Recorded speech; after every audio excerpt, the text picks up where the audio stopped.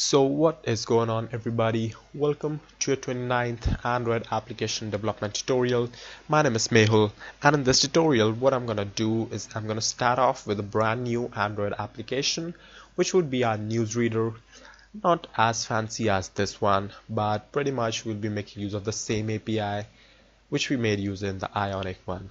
Right, so before starting this tutorial, I have to say that I am scraping this data right here from this read now, and there is no guideline on InShots, the website which I am using to take out news headlines and description and images. And this website does not say that it is allowed to do so, so I have restricted access of this API, this JSON API, to only localhost for learning purposes, right? So this is access control allow origin to localhost at port 800 8100. So if you try to access this API with any other thing, then you won't be able to do that. So what you can do instead for these tutorials is that I'm just gonna copy a bit of code snippet from this JSON and would give you a link in the description.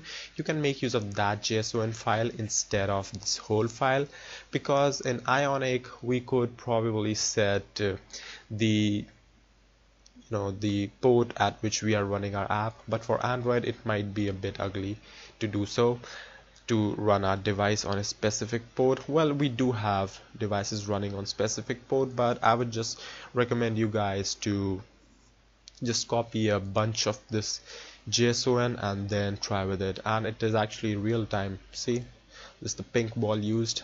This is the same news, which is the latest one. Right, so in the last I have this last ID as well, because this is asynchronous. This is Ajax actually, not asynchronous, sorry. So that is why to make use of more news load. So yeah, if you have seen this tutorial you might know that, but what I wanted to do instead is that I would be making use of this API only, or I would be just making use of JSON if you want me to.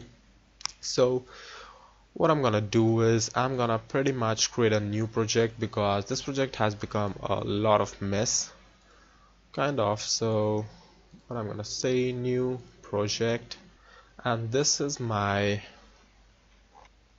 project, which would be, let's say this is newsreader, and let's just name it like inshots.com.unofficial.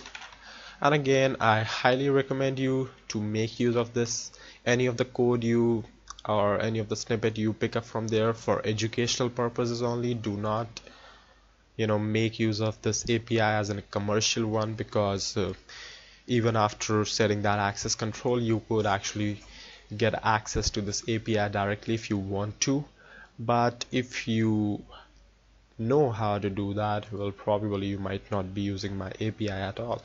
So let's click on next. Then for minimum SDK, let's keep it on 16 only, right? So it targets 95.2, and I'm just gonna go with an empty activity. Why not? Or you can just go with basic one as well, it's up to you. So I'm just gonna go with an empty one for now, and I'm just gonna call this my main activity only. So finish, and it should launch a new window probably, and let's just wait for it to build.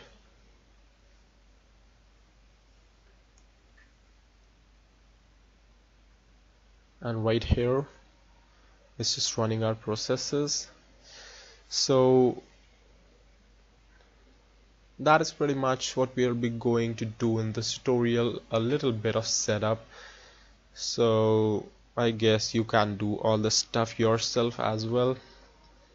So I'm just gonna push this on GitHub as well if you want to just download the source, and would leave a link as well on this video as an annotation or in the description, whatever I like. So yeah, so I guess that's all for this tutorial, and in the next tutorial what I'm gonna do is I'm gonna show you how to pretty much set up this package nicely and start off with Android app development, our first app which you could actually launch on Play Store, but not really with the API which I am making use of. So yeah, that's all for this tutorial, and if you liked it then don't forget to subscribe, and thank you for watching.